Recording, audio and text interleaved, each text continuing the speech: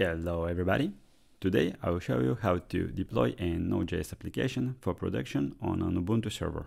For this I'll be using DigitalOcean. If you don't have a DigitalOcean account already, you can use my referral link down below to get a $100 free credit so that you can spin up your own servers. Okay, once you have your DigitalOcean account, let's go ahead and create a droplet. A droplet is just basically a virtual server. First, I'll choose my distribution. I'll just leave it as Ubuntu 21.04. Next, as this is just a demo, I'm just going to use a regular droplet, and let's say I wanted to go for this 2 GB of RAM option. Next, I'll choose a server location that's closest to me. After that, if you don't have an SSH key already, you can follow the steps on how to create one and add it to DigitalOcean here. As I already have SSH keys, I'll just select all of my SSH keys. Next, I'll choose the name of my server. I would set this to Node.js. And if you're going to run this in production, make sure to enable backups. Otherwise, I'll just go ahead and create the droplet. This will take about 50 to 60 seconds, so I'm going to speed up the video. Okay, now that the server is done, I'm going to copy the IP and head over to my terminal. To SSH to the droplet, just type sh root @ followed by the server IP. Here say yes, and I'll type my passphrase. With that, I'm now connected to the Ubuntu server that we've just created. Let's quickly run an apt update to refresh our repositories. Next, if you run apt info Node.js, you'll be able to see the version of the Node.js package that will be installed if you were to use the default Ubuntu repositories. As you can see, this is Node.js version 12, which is a bit outdated. Let's go ahead and install a newer one. In order to get a newer version of Node.js, what you need to do is run the following command.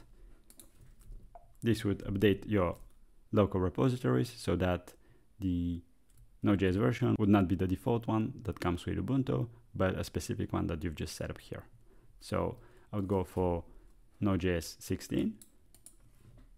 What this curl command does is to download this setup script and save it into a file locally. If you were to check the contents of the file, let's say we wanted to use nano, and then followed by the name of the file that we've just downloaded, here you can review what actually the script does. As you can see, we are specifying the Node.js version that we want to download, and then the script does the rest of the work for us. To run the script, just type bash followed by the name of the script. As you can see from the output here, what this does is to set up the Node.js repository for the specific version.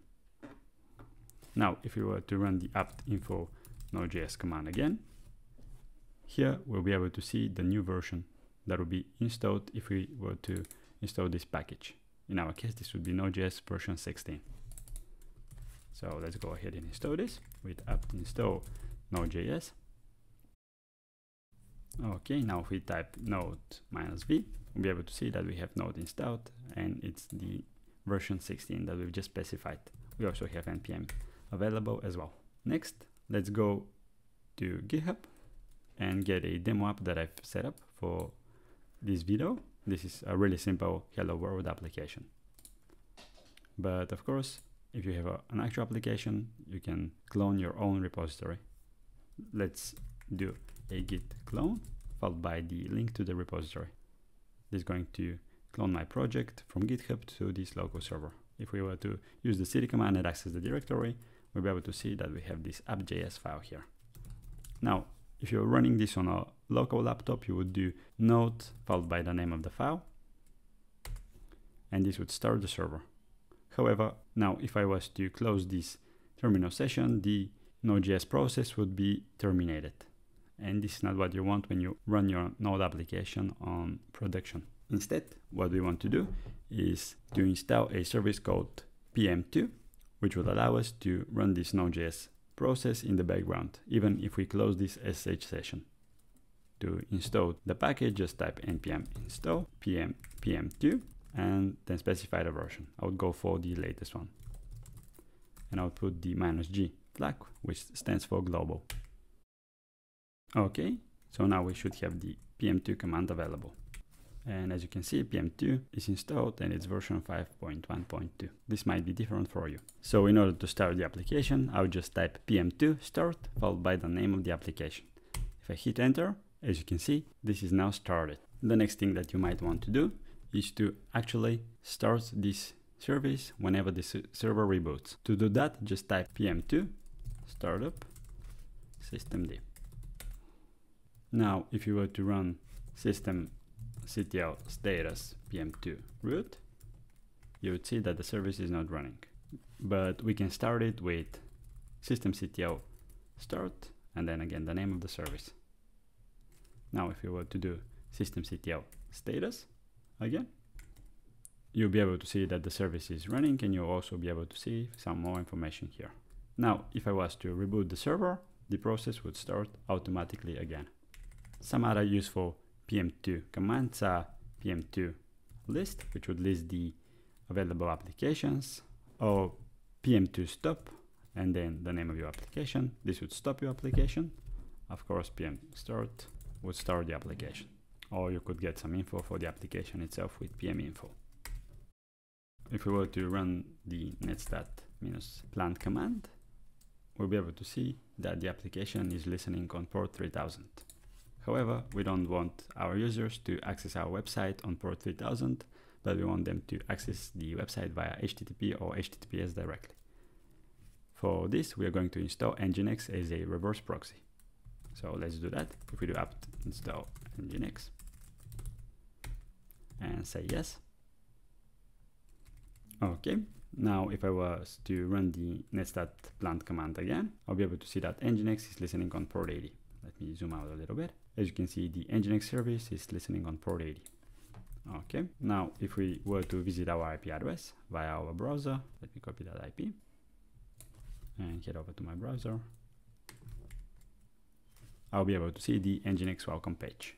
As we don't want to have that, what we need to do is update the Nginx configuration a little bit so that it proxies our traffic to the Node.js application that we've just deployed.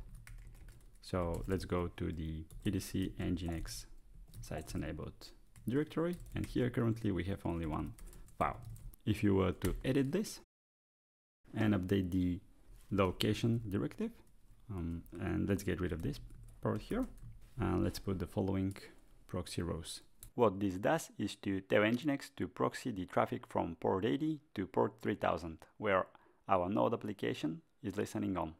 Okay, let's save that, and let's run an Nginx configuration test, and let's restore the Nginx so that the new configuration could take effect. Now if I head to my browser again and refresh the page, I'll be able to see the Hello World application. The next thing that you might want to do is to point a domain name to this IP address. I would head over to Cloudflare. I already have a domain name, and I would head over to Cloudflare. That is where I manage my DNS zone at. The nice thing about Cloudflare is that it provides you with a SSL certificate out of the box. If you don't have an account, make sure to sign up. As I already have an account, I'll just log in. I have the bobby.sh domain name, and what I'll do is just head over to the DNS zone and add a new DNS record. I'll just use Node.js here, and I'll point it to the IP address of my server. I will leave the status as proxied, as this is how we're going to get a free SSL certificate and also DDoS protection from Cloudflare. I'll go ahead and save that. So now if I was to go to nodejs.bobby.sh, I'll see the same app over HTTP by my domain name. So this is pretty much it. This is how you can install Node.js, install and manage it with Pm2, also install Nginx and set it up as a reverse proxy, and set up your DNS through Cloudflare so that you have an SSL certificate out of the box. I hope you find this useful, and if so, make sure to hit the subscribe button. Thank you, and I'll see you next.